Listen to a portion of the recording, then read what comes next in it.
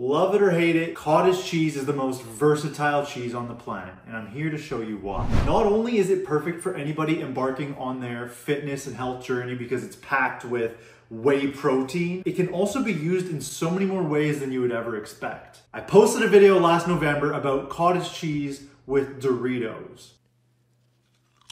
That combination itself was not bad. I gotta say, that's not bad at all. But some of the comments I got on that video really got me thinking.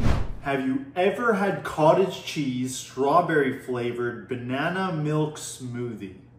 Nope. Can't say I have. I couldn't find any flavored cottage cheese, so here's what we're gonna do. Half a cup is 125 grams, so we'll do 250 grams. 250 grams of cottage cheese. 2 tablespoons of honey. I'll do about 120 grams of frozen strawberries, half a banana, about half a teaspoon of vanilla extract, and to top it all off, 1 cup of milk. So no plug. I don't know if you've ever been to the Rainforest Cafe, but they let you keep the cup. All right, cottage cheese milkshake.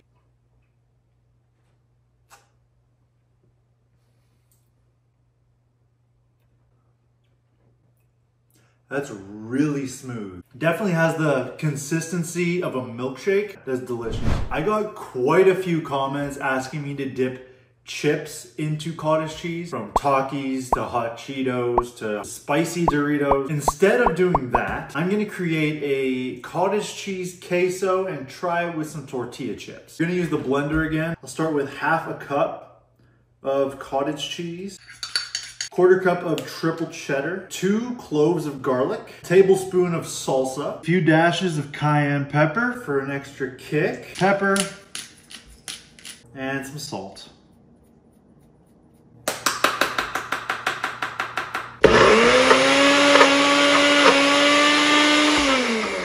Well, we've run into a problem. It's not really blending because there's not enough shit in there.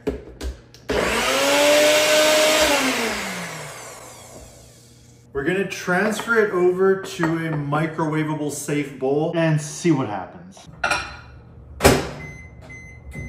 It's looking a little interesting, so I'm gonna give it a stir and throw it back in there for another, say, 20 more seconds. That smells delightful. I'm excited for this.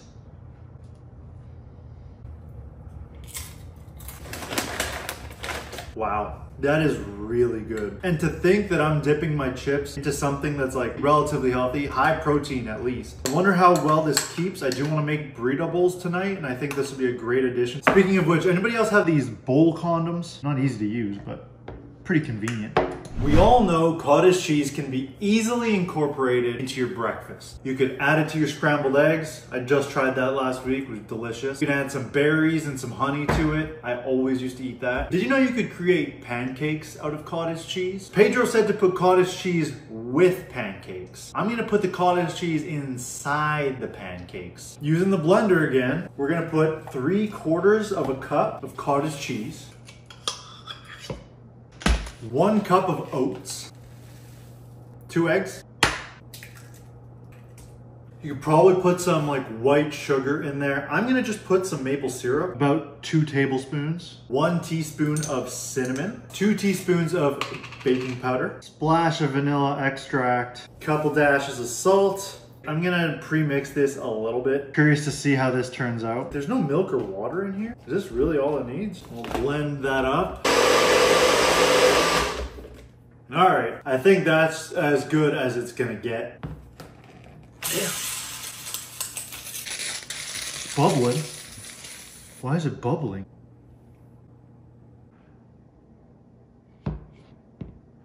There's steam coming off this. Either way, that batter looks pretty good.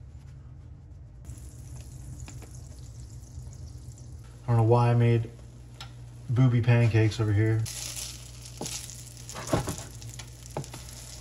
Perfect.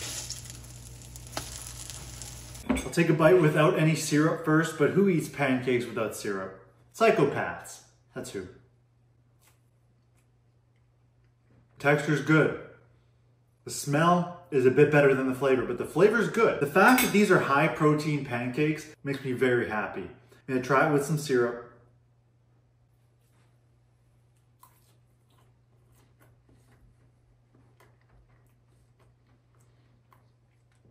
Oh, that's good. Oh, that is good.